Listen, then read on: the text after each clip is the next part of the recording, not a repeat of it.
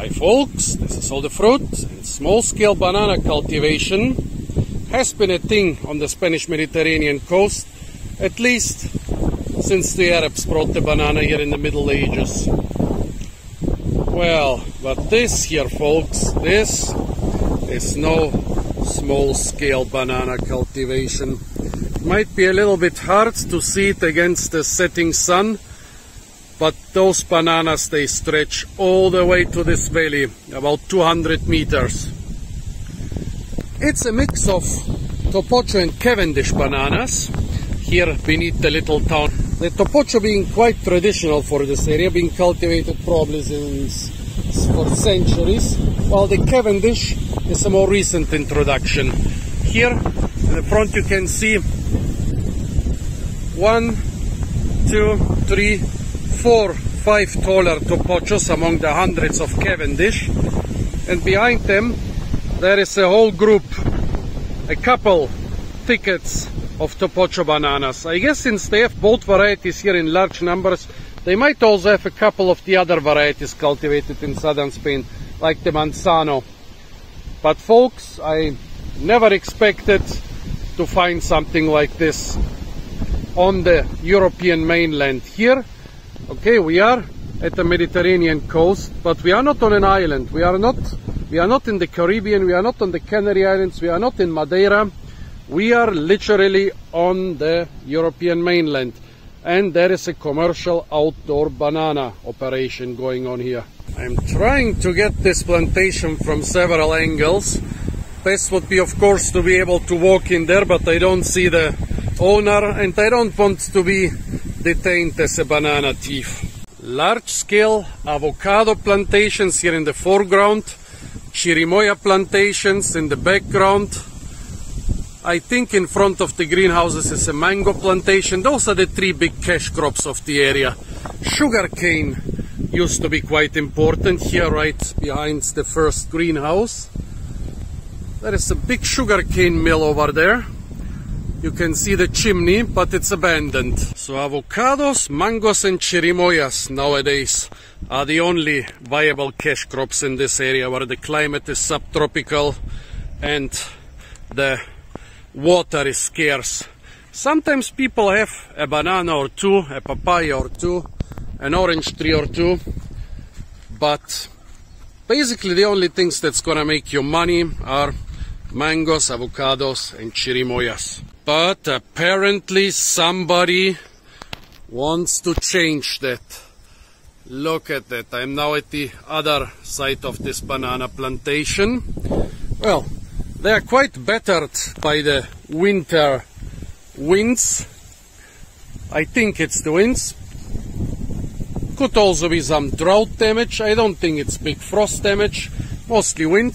But still, even in winter, they keep producing. This is amazing, because on the Canary Islands, when the temperatures fall beneath 20 degrees, the production slows down a lot. And here, in Europe, where you have to be lucky to have no frost in winter, the production goes on.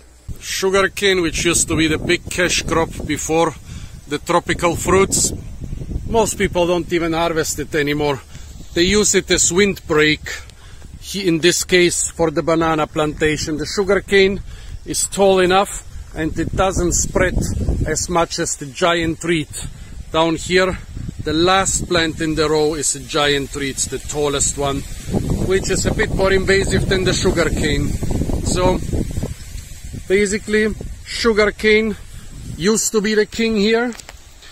Now tropical fruits, avocados, mangoes and chirimoyas are the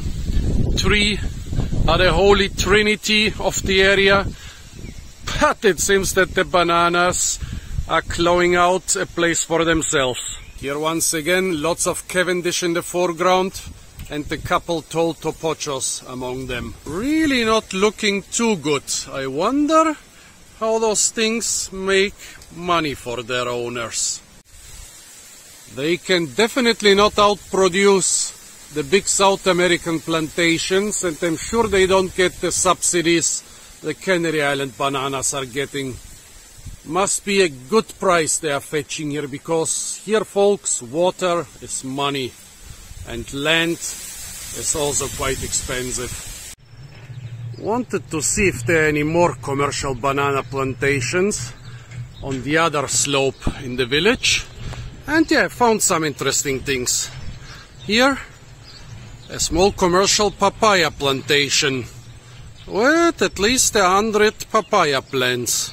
That's the second one I'm seeing on the European continent.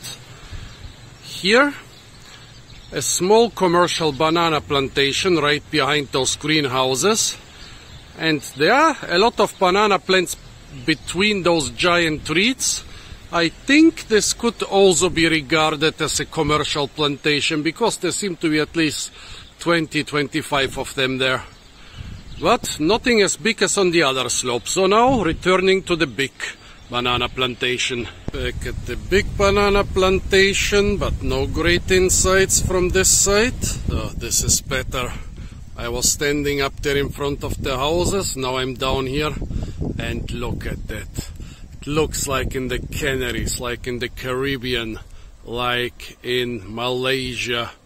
Thousands and thousands of bananas of different types growing here. Yeah, up there, 95-99% are Cavendish. Here, 90% are Topochos with a group of Cavendish in front. And I don't know what happened here. Are they planting young banana plants among the aloes? Or have they abandoned the banana production and plant aloes? Well, definitely bananas and aloes growing together. Something is going on here. But look at that, folks. I hoped, but I never expected to find something like this in Europe. Well, the Cavendish might have stopped producing for some time because you only see young bunches. There are a couple full-size Topocho bunches here. Look, for example, at those huge things here. About as long as supermarkets Chiquita bananas, but much thicker. Yeah. The Cavendish, I've seen very few full-sized bunches. Usually it seems they are developing recently. There must have been a stop in the developing of the Cavendish bananas. Although back there I see something strange. Look at this bunch here.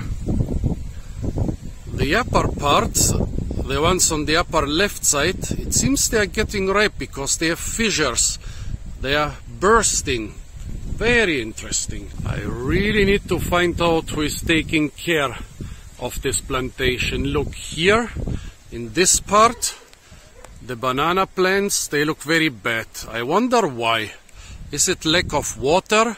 Is it a particularly windy place? It's very strange. Those look bad. The ones on the lower terrace, they look good. Hi doggy, not planning to steal your bananas for now. So here again, the ones looking bad, and on the right of them, again they are looking good. Why this difference in vitality of the banana plants? Those doggies are huge, but the banana plants are not small either. I think some in the background with leaves, they must be over 7 meters tall. So folks, I managed to arrange a visit for tomorrow, and also the people told me those thousands and thousands of banana plants. It's not commercial at all. They just eat them and they just give them to their friends. How can they have so much land and so much water here for thousands of banana plants? He also told me yes, Fuego and a couple other varieties here. I really hope those folks will be here tomorrow. And there's not going to be too much rain tomorrow because I'm like a monkey in a banana plantation when I see this. I really want to be here. So folks, stay tuned for a lot more fruit videos. Hopefully even for a banana video inside this plantation. And don't forget to like, share, comment and subscribe.